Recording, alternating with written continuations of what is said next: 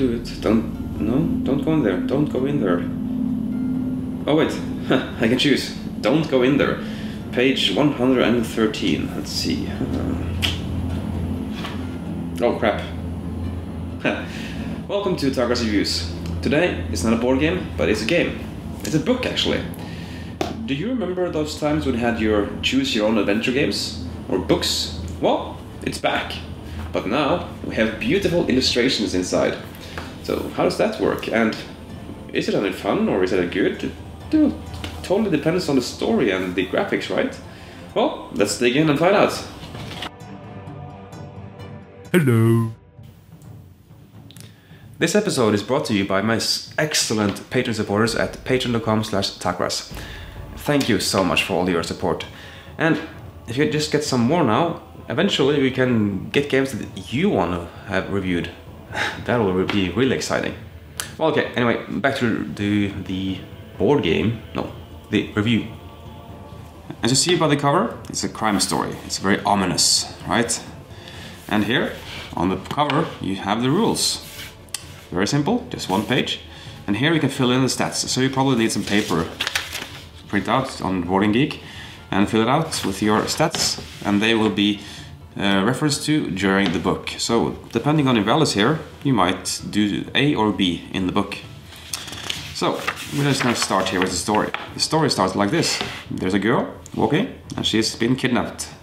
This girl happens to be your daughter, so she is a captive. So you travel out on a motorcycle to this big mansion.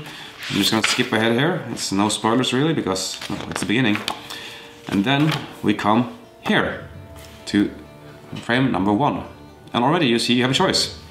Go to picture frame 49 or 25.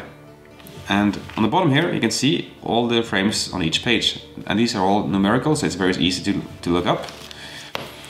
And you see here, these images here are not related at all.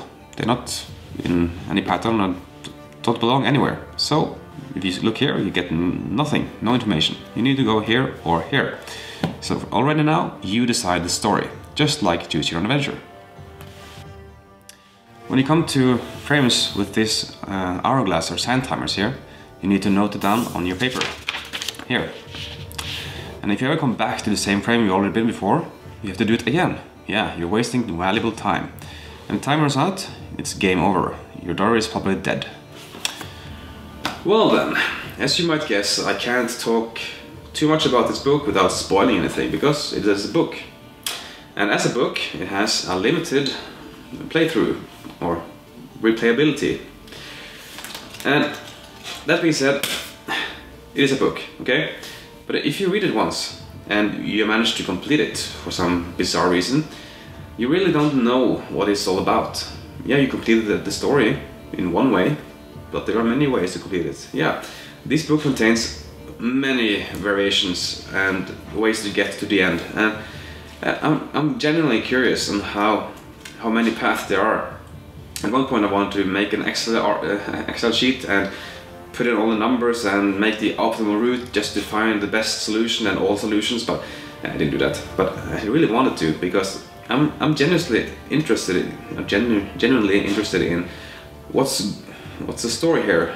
And I see when I flip through it now, there are many places I haven't been yet. And I completed it 3 times and died a gazillion times. And when you die in this book, it says start over. And yeah, I'm just gonna go back to the previous frame and choose something else, right? I do that sometimes, but it's up to me. You know, it's my story, it's my choice. But if you want to start over, you will realize there are many choices on the way that will lead you to different places, and that is awesome. All these pictures have great graphics for what it is. It is a very mysterious and dark theme to it. So each frame is only a couple of colors. It's like a black and white image with a colored tone over it, and it really brings forth the atmosphere to it. And I think they have managed to get it very well done throughout the book. And as you come in near the end, the pictures become more red and red, and you notice that you are nearing the end. And in the beginning it's just greenish, and it becomes more red as you go. And if something bad happens, it might go yellow, and so all the colors are consistent. But I can't spoil it for you. The thing is, it is a book. It is a choose your own adventure. And if that is not for you, you won't like it. But if you really miss those days and you like the horror genre, then this will absolutely please you. And yeah, it has a limited replayability, but once it's been on the shelf a year or two, you can put it back just like a normal book, and you've forgotten some details that you did and choices, and you'll have a new experience next time you go. And it's a really nice book, and it's, of course, you can loan it to someone and ask them how they fared in it. Yeah, I can recommend this one. It is a good book, and I'm gonna keep it this one after I've lent it to someone and asked them how they fared. Yeah, you get the picture. So I like the idea, I like the concept, I like the graphics, and I won't talk anymore now. I'm just gonna say this is a good recommendation from me. Okay, thanks for watching, and well, have fun reading. See ya!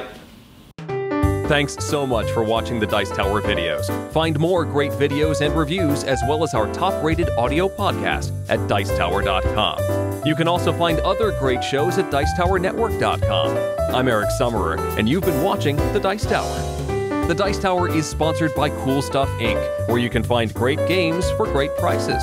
Cool stuff in stock. Check them out at CoolStuffInc.com.